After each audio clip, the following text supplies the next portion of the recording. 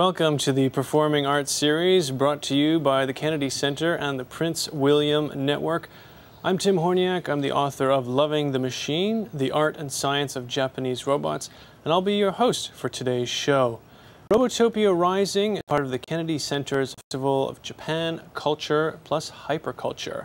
Joining me in the studio is Matt Alt. He's the author of Super #1 Robot, Japanese Robot Toys, and Battlefield High School's robotics team, the RoboCats. Before we go on, I want to remind you that this program is interactive. You can send us your questions through the phone number that's going to appear on your screen or by email. We look forward to hearing your questions later on in the show, so send them in.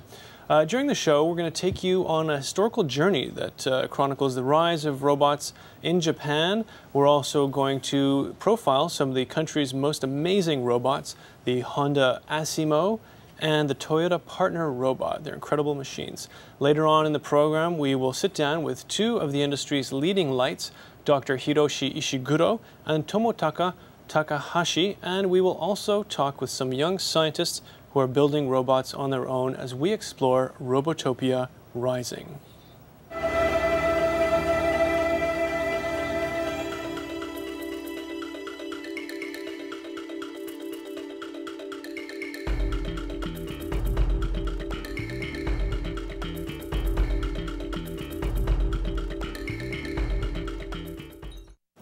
Welcome back to Robotopia Rising. Joining me in the studio is Matt Alt, author of Super #1 Robot. Matt, thanks for being here. Pleasure to be here. It's great to have you here.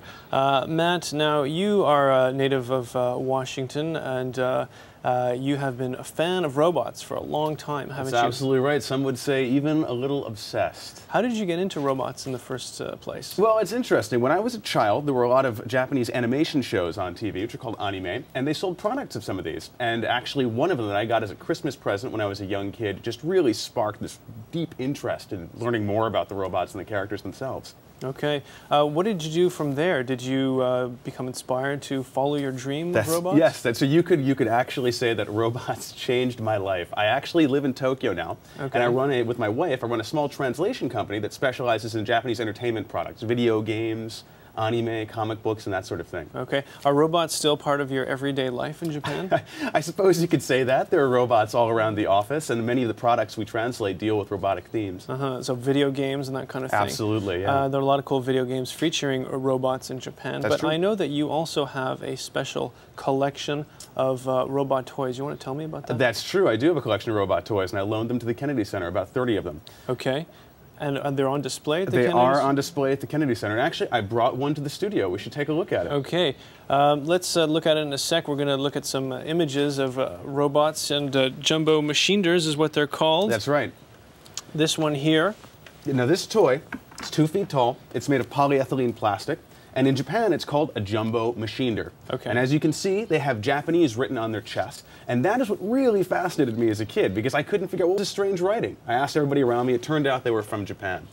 Okay, cool. What is this robot's name? The robot that we're looking at right now on stage here is called Grendizer. It's from a 1976 animated series of the same name.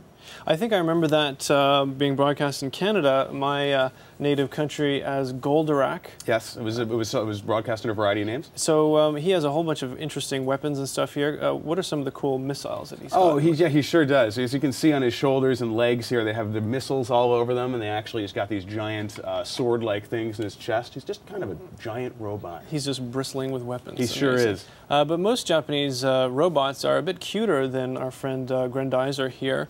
In fact, when I was doing the research for my book, Loving the Machine, which is over there behind Grendizer, I found that the history of robots goes back quite a long way, in fact centuries, and I had the chance to explore some of this tradition.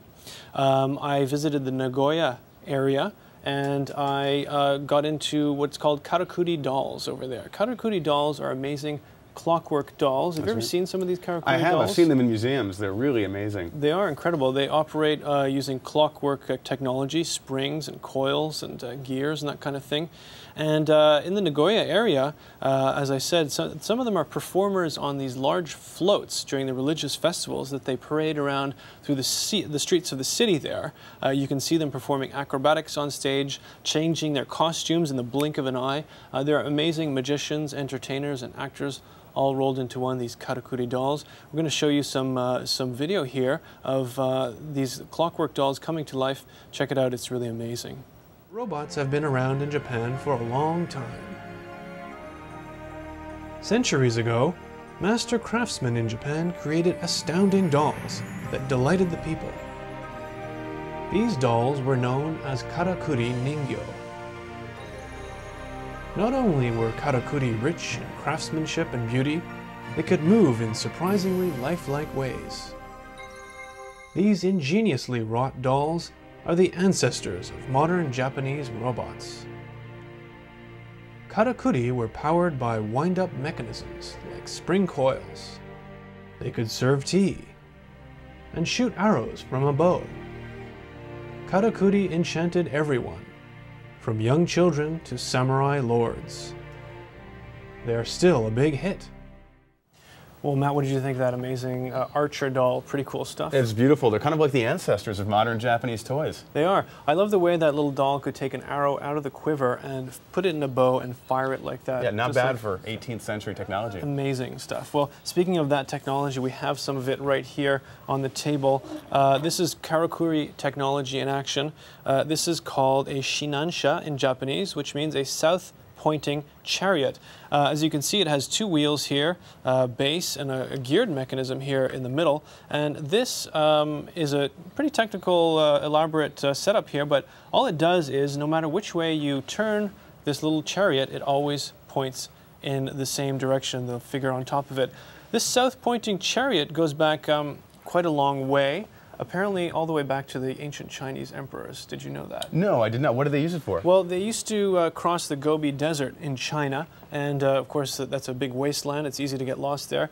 They used these south-pointing chariots on their own chariots so they could always know which way south was, so they could get across the desert safely. I love these little things. They're really cool toys, and there's no compasses or magnets or anything like that.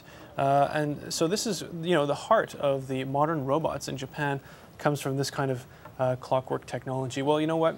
What is another big influence on the rise of modern robots in Japan? That would be anime and manga. Anime and manga, yes indeed. Anime being Japanese animation, manga being Japanese comics. I want to introduce you to one of my favorite icons of Japanese animation and comic books, and his name is Astro Boy.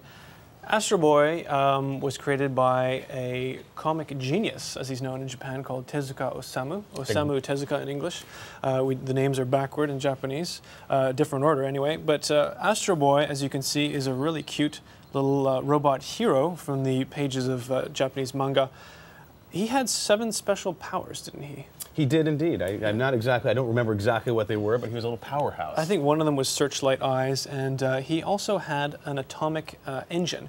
He was created at a time just after World War II in Japan, when the country was devastated from the war. The cities of Hiroshima and Nagasaki were, of course, devastated and laid waste by the atomic bombings of those cities. But he had his own little atomic engine, and Tezuka wanted to show that this technology could be used for peaceful purposes, and you could see that in the pages of this manga, it says Tetsuwan Atomu, which means literally iron-armed atom, isn't that right? Strength. It's all about how strong he is. It's all about how strong he was. Yeah, he was kind of like Mickey Mouse and Superman rolled into one cute little package.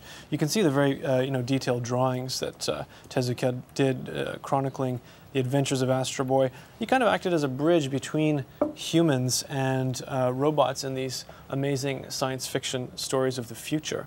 Were you a fan of Astro Boy when you were growing up? Yeah, absolutely, absolutely.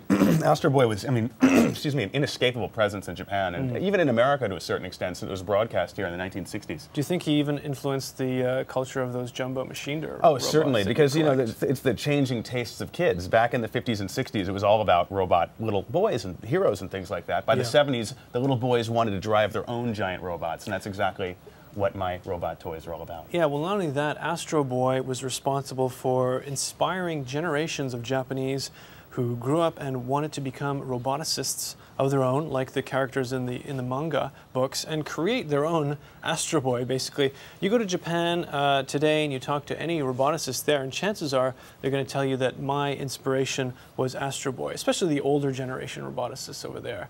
Well, speaking of roboticists, how did Japanese go from anime and manga to building real robots? They were inspired, like I just said.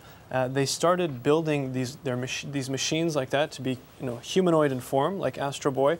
And I don't know if you've ever heard of Professor Ichiro Kato. I have not. Tell me about it. At Waseda University, he was a roboticist there in the early 1970s. He started by making prosthetic hands, prosthetic arms, and then eventually a full-scale prosthetic, well, an artificial human in a sense. He made the world's first full-scale anthropomorphic machine, so a human-like machine. It had a head, 2 arms, legs, and apparently it had the intelligence of a 1.5-year-old. That's what Which is pretty amazing for 70s technology. It is right. It was like 1972 when I came into the world, so they were already building robots before me. I was born in the year of the first video game. It was called Pong, I believe. Oh, yeah. great. Anyway, technology is the timeline of our lives. We're going to take a look at some footage here of some of these early mechanical walking men that Professor Kato and others developed. Let's check it out. In the 1970s, scientists at Waseda University in Tokyo created Wabot, the world's first full-scale humanoid. Machines that looked like human beings were taking their first steps. In 1986, Honda Motor began a secret project to make a 2-legged robot that could move like a human being. Inspired by both Astro Boy and Wabot, Honda engineers began with a simple pair of mechanical legs. The machine was clumsy and slow, but it gradually evolved. After much experimentation, the legs started walking naturally. The engineers at Honda overcame the challenge of mastering human locomotion in robot form.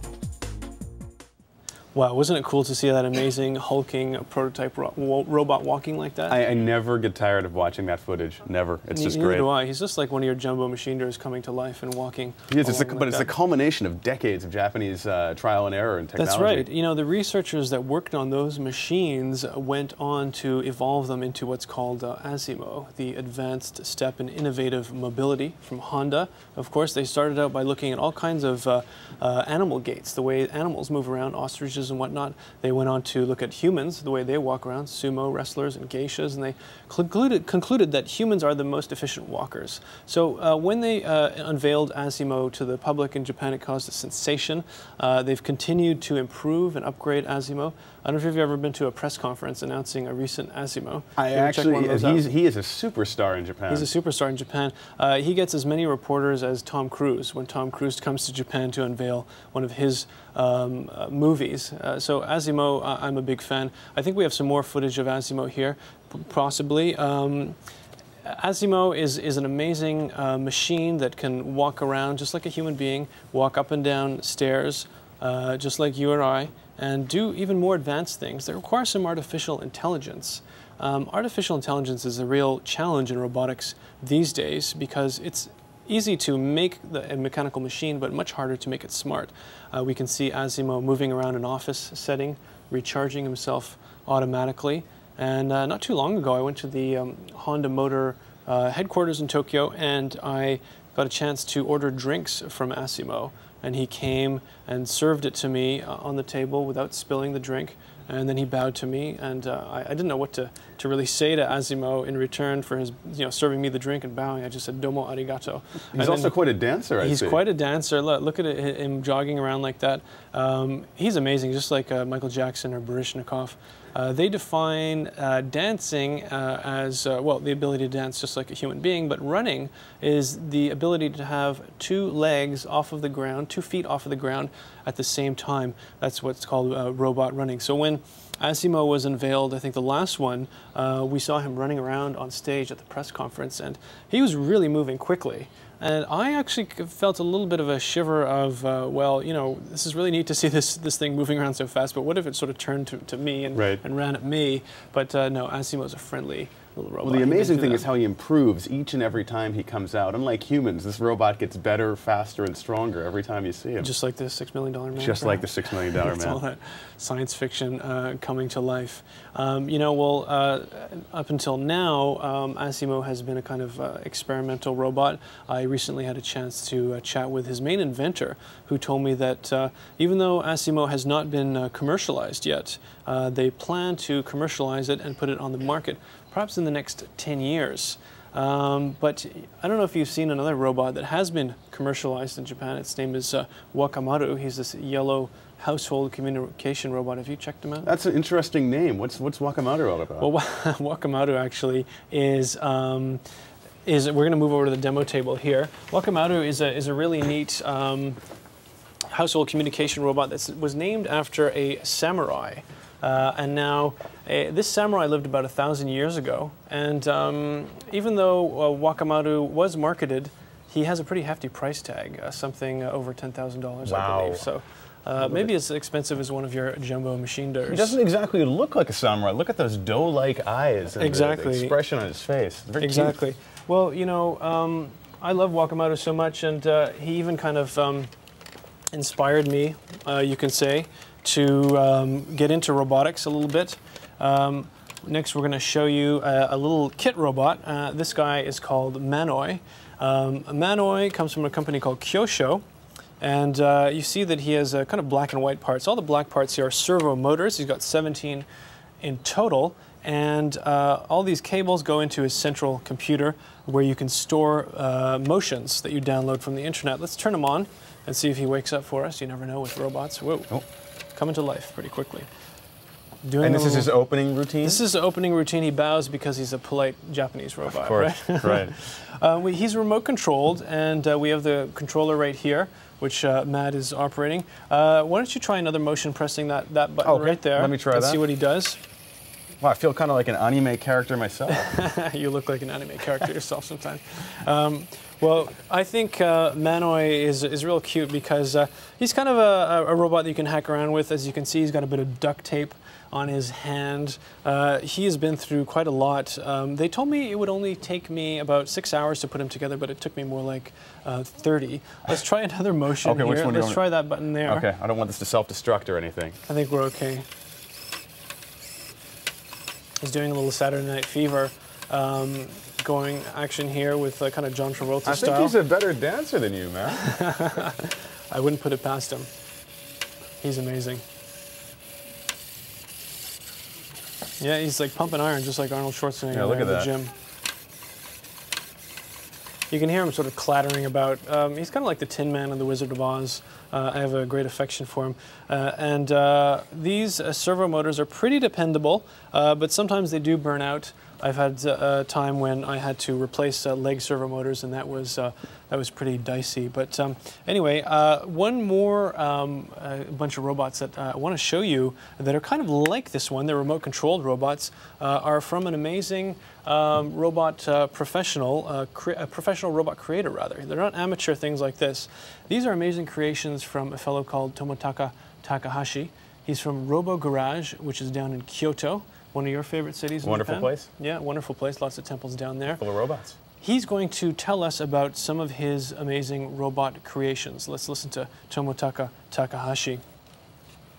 Well, how do you make a robot like this? What is the process? Well, process is kind of, it's actually, first of all, it's my personal project. And I started, in the beginning, I find some kind of theme about robot. Inspiration from someone. Yes, like for example, for Kurano, I want something look like manga character, but actually, which actually exists. And also, I want him to walk more naturally, and I create some, develop some technology. A new technology. Yes, and then I started designing inside and outside in the same time, and then I drew a lot of sketches, and then I cut materials, plastic and carbon fiber, and put everything together. What tools do you use to Well, make it's mostly like hand tools, like knives, like files. Files, knives, very ordinary tools. Yeah, ordinary, okay, ancient tools. That's amazing. Okay, well, could you please now introduce each of your robots and give us a brief demonstration? Okay. This robot is named Kuroino, and Kuroino means black one in Japanese.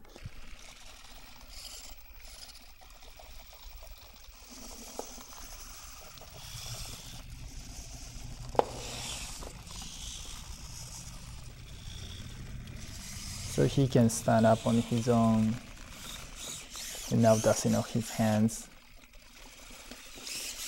So that technology is the knee is stretching during the walk.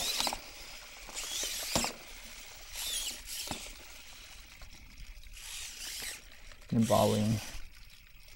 And he's also good at keeping balance. Like this.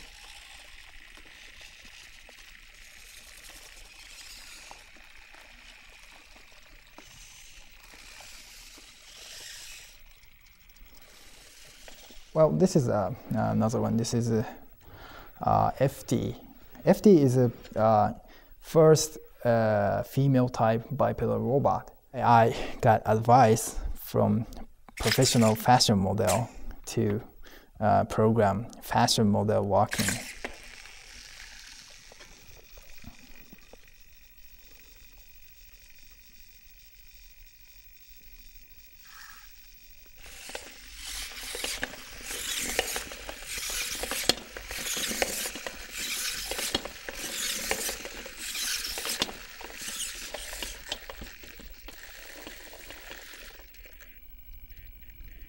Making pose and another one.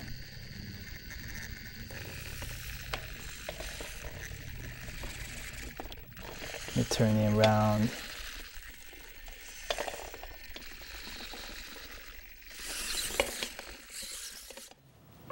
Okay, weren't those little robots that Takahashi-san makes, aren't they cool? They are cool, but not as cool as this. Not as cool as this. Let's take a look at some other commercially available robots that you can get in Japan. Here's one making a lot of noise right down on the table. This is Paro. Paro is a robot harp seal. He's a harp seal pup. Real cute. Has this soft fur. Under the fur, full of sensors, touch sensors, that can respond to your touch. He's got these cute, blinking eyes. There are cameras in there. He's got voice recognition. He responds to his name, Paro, and you can give him another name and he'll eventually respond to that name too. But the best thing about Paro, of course, is his cuteness. Why don't you pick him up, Matt, and see how that feels? Oh, I've been waiting for this. Oh, yeah. Isn't he great? Paro is used for robot therapy in Japan. Don't get too close to Paro. Come on, you're not going to want to leave him. You're going to want to take him home with you. I can't put him down. He's used for robot therapy in Japan in old folks' homes, nursing homes, and hospitals for sick children. And it's been scientifically proven that when you interact, give me the Paro. When you interact with Paro, he reduces your stress levels. Even though he may scream a little bit, they can measure stress in hormone levels. And patients who interact with him, like I said, feel more chilled out, and their caregivers also are more relaxed. In fact, he received the Guinness Book of World Records certificate for the world's most therapeutic robot, Paro.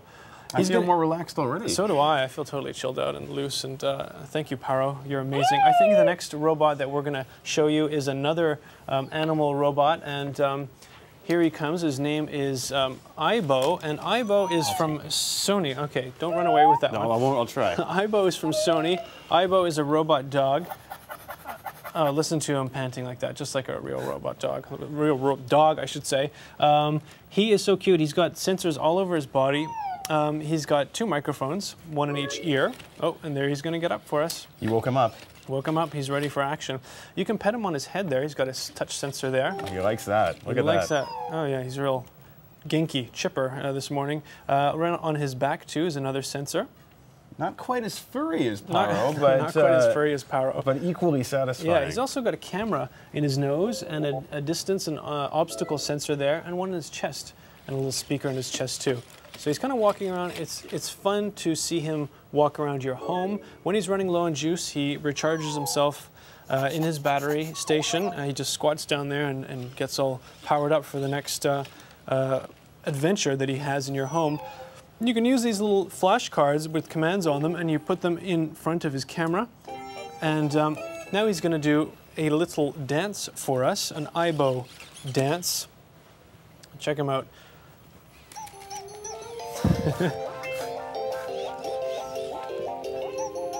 Complete with musical accompaniment. Exactly. Which is something most dogs can't pull off. No, something that most dogs can't pull off. I mean, people say their own dog is warm and cuddly and everything, but you know, this guy has his own soundtrack. He does. It's amazing. And he won't tear up your furniture. Or make messes on the rug. Make messes on the rug, and you won't have to take him out for a walk either. It's like, I just love i-Sobot. Can't get enough of him. Oh, good dog. He was such a hit when he was launched in Japan. He sold out in about 20 minutes. They continue to evolve each generation of i-Sobot, and their personality also, its personality grows and changes the more you interact with i-Sobot. He's such a cute little dog. I wish I had about 20 of them, but one is just enough for the time being. So next robot we were going to want to show you is a different style of robot. It's a humanoid. Here. I'm going to get it from the table here. There you go. And this one is called i-Sobot. Now i-Sobot, as I said, is a humanoid. It's human shaped.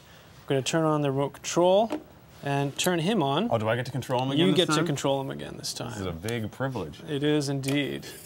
Here we go. i-Sobot has come to life. A little bow. Yeah. Very polite. They're all polite, aren't they? They are. He's more polite than you. No.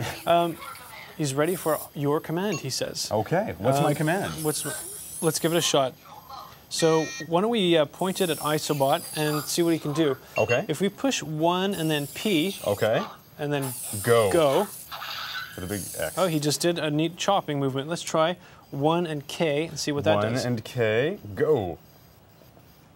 Robots don't always respond when they're supposed to, of course, and it's fun to wait for them to respond. Check out that amazing kick. That was pretty cool. Another thing you can do is if you put them into another mode called special action mode, you go, I want special action mode. Next one. Okay, let's try B and go. See what he does. Gonna get down on the floor. What's this? And do some floor routine here for us. He's rotating his arms. Check it out. Wait, he's breakdancing. Breakdancing. Actually, maybe it's more like calisthenics. Check it out. Well, he's better at this than most humans are, too. I can certainly not do that. Another routine that I want to show you, also in special action mode. He can also do entertainment routines. I'm going to do A, B, go. Oh. He does a Western routine. Is this the Wild West on the tabletop? That's right. Make my day. Dirty Harry. Having a shootout with another robot, maybe? I think he's having a Matrix-like moment here. Oh, check it out. He got hit. You got me. Backing up. What's gonna... Nice shot, Pilgrim. John Wayne. He's full of great moves. And the Sergio Leone soundtrack. The Sergio Leone soundtrack. You gotta love that.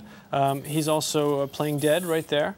But now he's gonna get up for us and go back into his ready position, ready for his next move. I love i-Sobot. He's from Tomy and comes with a remote control right out of the box, and he's ready to go.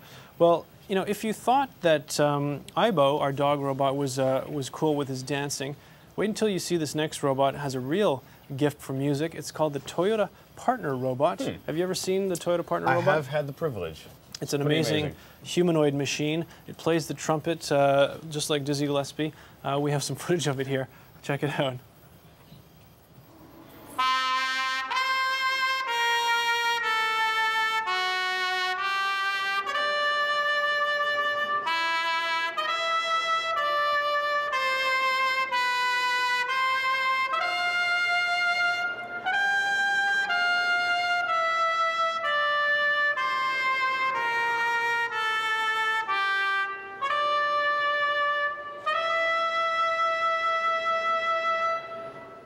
Pretty neat stuff. What did you think of that trumpet playing? Well, I loved how he's kind of grooving back and forth. Yeah, as he's kind of moving his hips and getting into it, you know. He could be a she. We don't want to call them he. You could call them she if you like.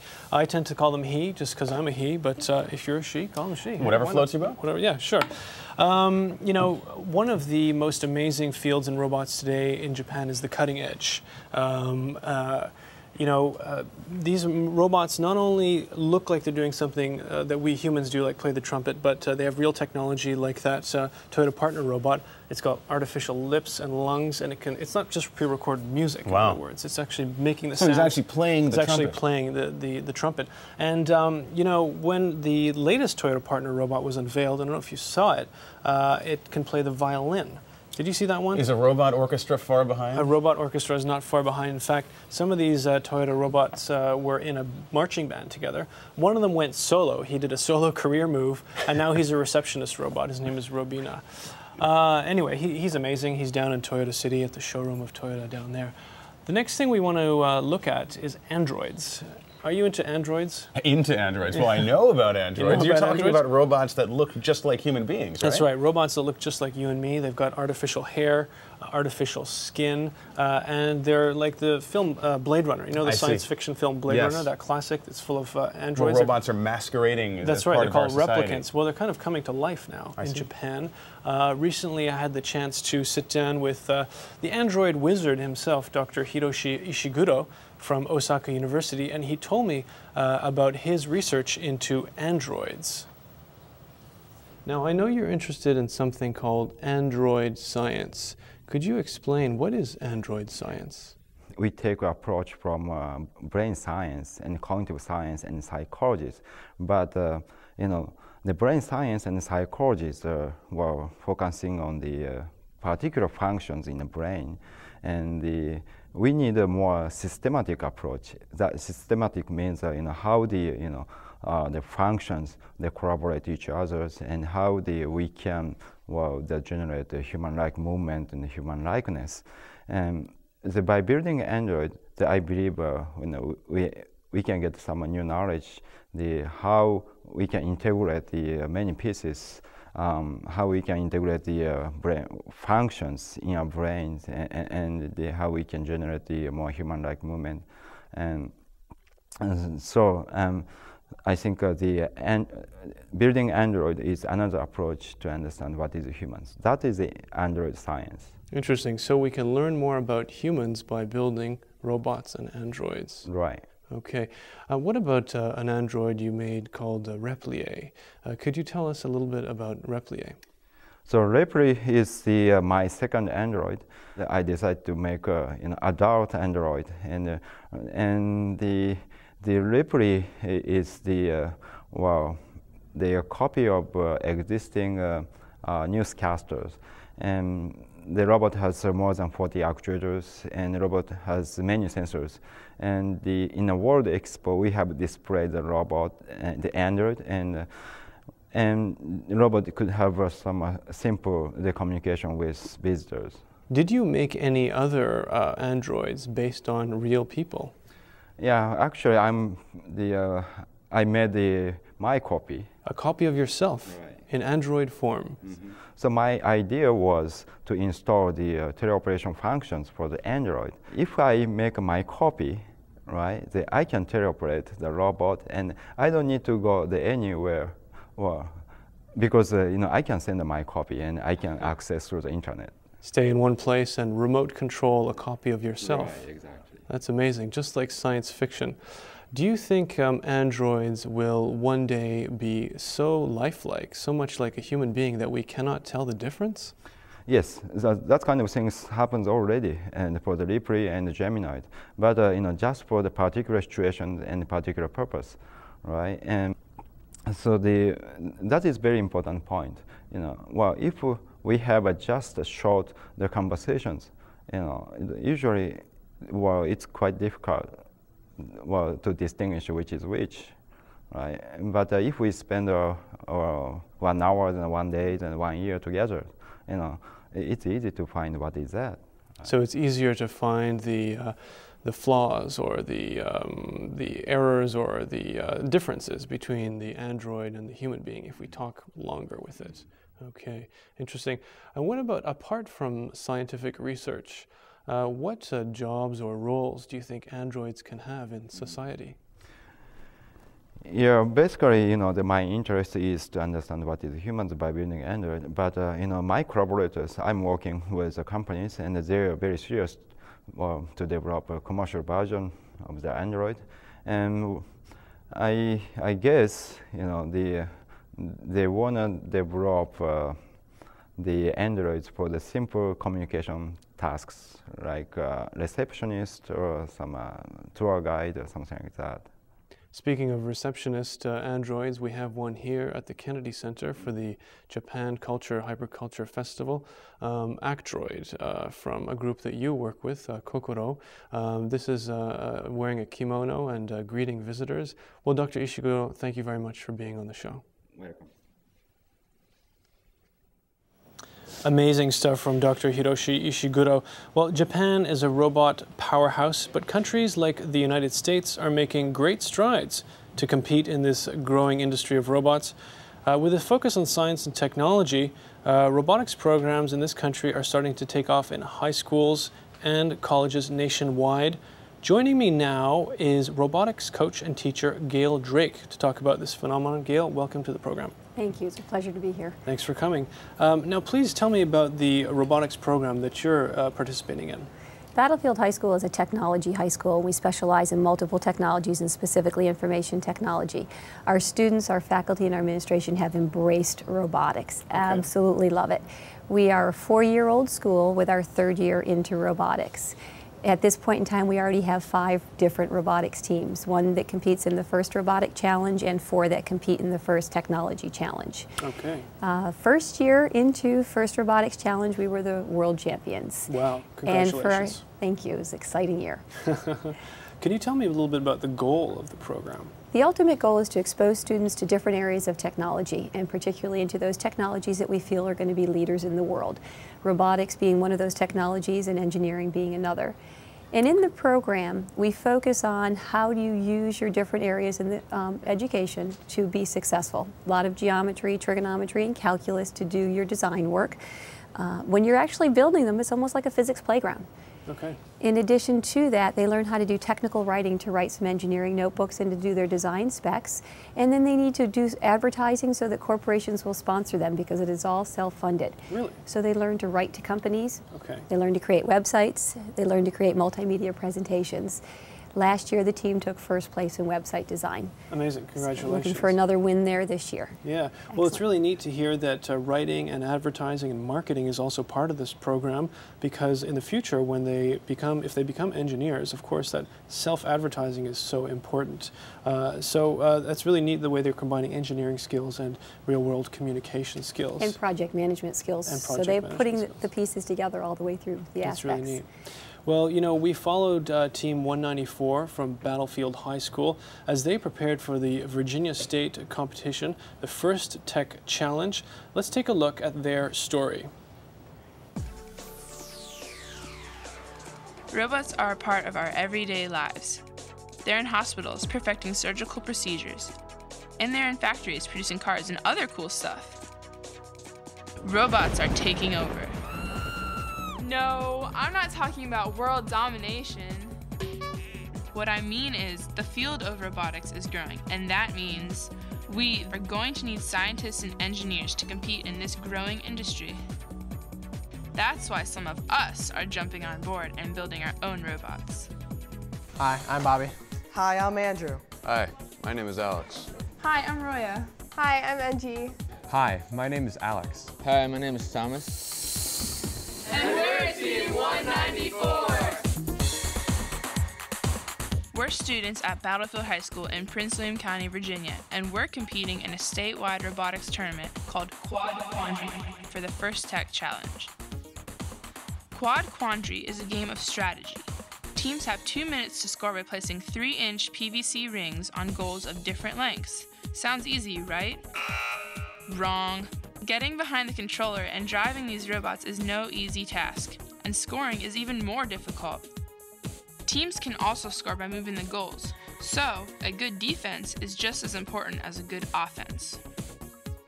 The upcoming tournament is the culmination of weeks of designing, building, and testing our robot. We based our design on human movements. When I heard about grabbing rings, the first thing that came to mind yeah, was it was a hand. claw. That's all we could think of. Because how else do you pick up a ring and put it on a post other than a claw? That's when we came up with the claw.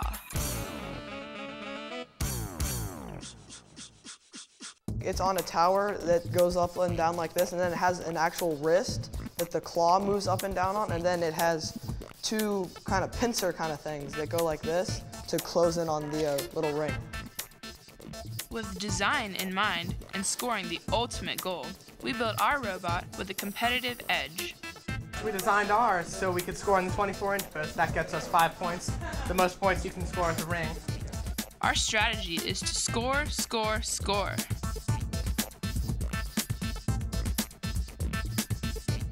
Our original design didn't quite factor in one thing: the opponent. During our scrimmage, we went up against a lot of defensive robots. These robots were built with plows and claws that kept teams like us from scoring. To battle against the defensive robots, we decided to go back to the drawing board. One robot had a device that grabbed on to the scoring post while it was scoring and while it was dragging it around, so other teams couldn't interfere with their scoring process. We decided to build another arm that would allow our robot to grab onto the goals. Today is our last day to work on the robot, and with the design of the new arm still to complete, we're starting to feel the pressure. Definitely nervous, because we got a lot of work to do tonight. We need to finish building the arm and start testing, practice driving, build spare parts, tweak the programming, write journal entries, print pictures, write the essay, and practice interviewing. Whew!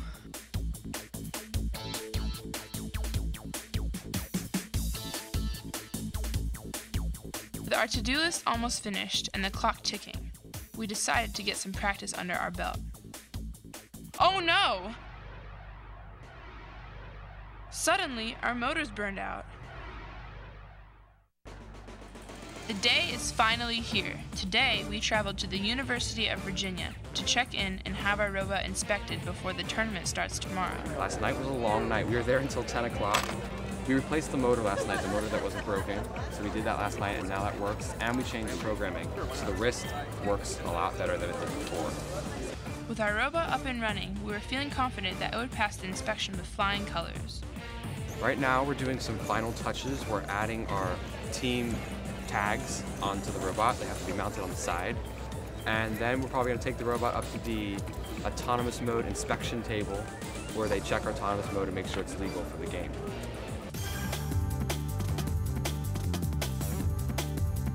We passed! Now it's back to work. Last night's setback cost us some valuable time.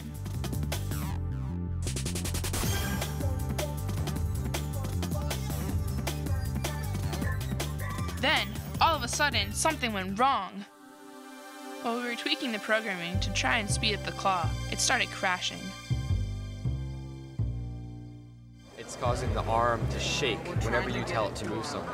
So if we hold the ring and it's shaking, then the ring will fall out, so it's useless. Once again, we're up against the clock.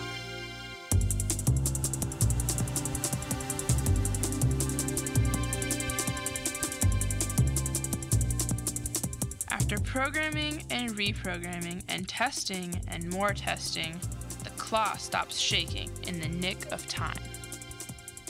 With seconds to spare, we rush onto the field with our robot for a quick test drive.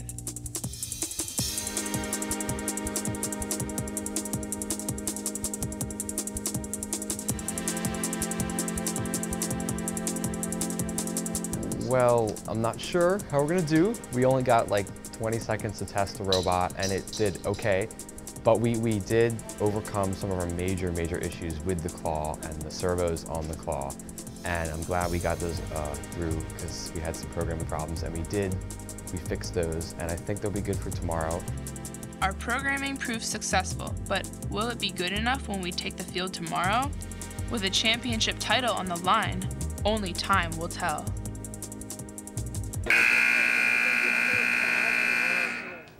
Okay, an amazing story there about robotics competitions. Before we reveal the results of the first tech challenge, I would like to invite the viewing audience, you out there, to send us your questions at the number on your screen or via email. We want to hear from you.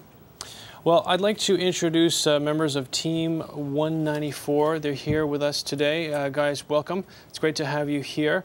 I want to ask you also, how did you guys do in the first tech challenge? What was the result? Did you guys win any awards? Well, at the end of the competition, we took 3rd place for the scoring, the winning the actual matches, and we came away with the Motivation Award, which is pretty much the team with the most spirit, the most heart for robotics, that showed the most enthusiasm during the competition. The most enthusiasm, the Motivation Award. Well, congratulations, that's great. What kind of obstacles did you guys face that made it quite difficult to get this award? Well, at first, for our robot, we had difficulties with the arm and with the team was not working together as well as we liked them to, and we had some hard times. But then we started organizing ourselves and assigning people to do different groups, and we worked together a lot better, and by the end we were working together as a team. We were all very supportive of each other. Okay, interesting. I think you have a couple of your robots here. Can you tell me a bit about one of them? Is this from a kit, or how does it work? You built this from scratch? Well, the parts all come in a kit, but we cut them and fit them to our own specifications. Okay. I see it's got wheels, it's got a big arm. What are some of the components we have in there? Is there a battery in there too? Well, yeah, there's the batteries right there on the side that powers the whole robot. And the arm just goes up and down and flips, and the wrist opens and closes and picks up the rings and puts it on the posts. Okay, so you can buy these things from a kit and do whatever you like with them, whatever designs. How long does it last per battery charge? Roughly? Depends on how much you're driving it, but probably about full charge, it'll last about 15, 20 minutes. Oh, wow. So it takes quite a lot of power to move that thing, doesn't it? I guess it's pretty big. Pretty heavy. I'd like to ask, what did you guys learn from this competition? Well, we definitely learned how to work together as a team, because we started out, we were not working together as a team, and by the end we learned how to get things done as a group instead of fighting over stuff. Instead of fighting over stuff. Let the robots do the fighting, right? That's right. Yeah. Anything you guys are going to do differently next year? Well, next year, the sophomores will be juniors and will be eligible to be on the FRC team, which will take our experience from this and we'll add it on to the bigger robots. We'll also participate in the FTC team, help the new members come in, and teach them everything we've learned this year. That's great. So you're passing on the skills that you've learned to the next generation to keep it going. Are you guys going to tell them any secret techniques that you learned along the way, secret tips? Well, I wish someone had told us some secret techniques. Well, I guess you guys were pioneers in a way. That's really interesting to hear about your story, and the robot looks really cool. Did you guys name that robot anything? Does he have a name like Manoi or Asimo? Or? Just 194. Just 194, the fightin' 194 right here. A fitting name for a robot, actually. Exactly, very fitting. Okay, well, we're going to take some questions from people out there via email and calls. And I think we have an email question here. It says, what do you think is the main reason for the development of robots in Japan? That's a good question. Matt, what do you think is the main reason for? Well, the Japanese population is aging very rapidly right now, and there's a really high demand for help. And one of the ways that Japanese society is hoping to help elderly people is by using robots. Not only robots, physical humanoid robots, but also robotic suits that you can wear to help lift people out of bed and such. That's right. I heard they made a robotic suit like that recently that can help farmers double their strength. These old folks who are working in the field, they can get like twice as strong by strapping on one of these suits and then lifting huge, heavy bags of rice. Once again, it's like something out of anime. It's like something out of anime, but they're real robots that are coming to life and helping people in their everyday lives. Yeah. Let's see if we can take another question, maybe. We may have another email coming up. Let's see what the question is about robots in Japan or here in the States or anything in general. I love to hear people's questions about robots because they ask all kinds of things, from how did you name that guy to how much is, what's the battery Well, power on everybody's that got guy? their own different way of looking at robots, and so that's one of the great ways. It's one of the great things about going out to the audience and asking them how they feel about it. I know people have been asking me all kinds of things about i-Sobot, especially they love i-Sobot. They really want to play with i-Sobot, you know, when it's right there in front of them, and they really want to take him home. Or Paro, look how Paro, cuddly too. I mean, he is. I couldn't put him down. Paro is such a hit. You know, the old folks in Japan, when they interact with Paro in these nursing homes and whatnot, they end up smuggling Paro into bed with them at night. I can see that. And so Paro is such a hit. Maybe we're going to take a question from the audience here in the studio. Any of you guys have a question for us? Yes, please. We had the opportunity to visit the Kennedy Center yesterday and see the exhibit where we got to see the Toyota partner robot. Okay. And I was just sort of wondering, what's the purpose of the lights on its chest and head? That's a good question. What is the purpose of the lights on the chest of the Toyota partner robot? I think part of that is just for looking cool. You know, to see this kind of, you know, horizontal light going up and down like that on his chest, it looks pretty neat. It looks like something from Tron. Remember that old gem? I do, absolutely. I think part of it may also be to show the way that partner robot is breathing, because he's using his artificial lungs. So certainly functional and aesthetic. And the blue light's very soothing as well, It is very soothing, a lot like Paro maybe. We're going to see if we have any other questions here. I think we have an email question coming up here, and it says, how long have you been collecting robots, and how many do you have? I think that's directed toward you, This Matt. is a question near and dear to my heart, let me tell you. How long have you been collecting robots? I've been collecting robots basically ever since I was born, it feels like. One of my first robot toy actually I got when I was about 5, and I've just been going strong ever since. And actually, now that I've moved to Japan, it's been a great boon for picking up more robots for my collection. Yeah, you were telling us before that Shogun Warriors, I believe, was one of the early brands of robots that you got hooked on. That's absolutely right, and that came to America in the 1970s. It was made of a collection of a bunch of different Japanese robot shows, and it was one of the first times Japanese animation and science fiction came to American shores. Okay. And it had a big influence on me and a lot of other people in my generation. Well, I know you showed off some of your robots at the Kennedy Center. That's right. And a lot of them were really impressive for all the kids to see, these giant jumbo machiners. That's right. Like that. They were really interesting to look at, so colorful. We got a photo of one of them over behind your shoulder. That's true. I think That's Mazinger Z. That is actually the very first jumbo machinery robot ever sold. Wow, he must be worth quite a lot of money now if you can get your hands on one. If you can get your hands on one, that's right. Let's see if we can take another question from the audience. Any of you guys have any more questions for us? Yes, please. For i-Sobot and for the Toyota partner robot, what type of time and money and like manpower does it take to create one of these? Wow. Wow. Wow. More than the $6 million man took, maybe. I think Honda officially says that it will not reveal how much time and money it has spent on creating i-Sobot. I think untold man-hours, person-hours of labor, decades of research, and probably untold millions of dollars on R&D that went into i-Sobot. I think it will pay off in the future when robots become really popular. They say, some people in Japan say that robots are going to become the car industry of this century. I think we have another email question here. Let's see what it says. How do you see robots being used in Japan in the future? Matt, what do you think? Giant robots that we ride in and drive and fight together. No, I'm just kidding. I thought you'd say that. I think, just like we were talking about before, I think there's going to be a big market for elder care robots, which might not sound really that cool, but it's a critical segment of the healthcare industry. As you said, the population is starting to shrink in Japan, and elder care is certainly really a critical industry. We already have Paro. We have these strap-on exosuits that we boost your power that we mentioned before. So the elderly is they're kind of like guinea pigs, right, for these robots. I guess you could look at it that way, yeah. We're going to take another question from the audience. Yes, please. How does technology and education differ from Japan to the U.S.? Matt, what do you think about that one? Well, this is a really interesting question because I think in America, much of our technology comes out of the military. And so you've got robots like the Predator or all sorts of kind of scary-sounding Terminator-like robots. Yeah, the Predator aerial drone. Absolutely. And there's also the Crusher, which is an autonomous vehicle. Predator, Crusher. There's also one called the Reaper, I believe. Right, the Reaper. And whereas in Japan, much of this comes from anime and science fiction. And people are trying to create robots that help society. And so you'll have robots like Pyro, the robot seal, which obviously is not much of a predator, no matter how much you look at it. Paro can never be scary. I think, speaking of Paro, we've got another email question. It says, how long does it take to make a robot like Paro?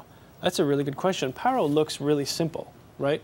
Just a seal with some fur, deceptively simple. But it took years of research to make Paro. I know that Dr. Takanori Shibata in Japan, who made him, put like more than 5 years or 10 years of research into that cuddly guy.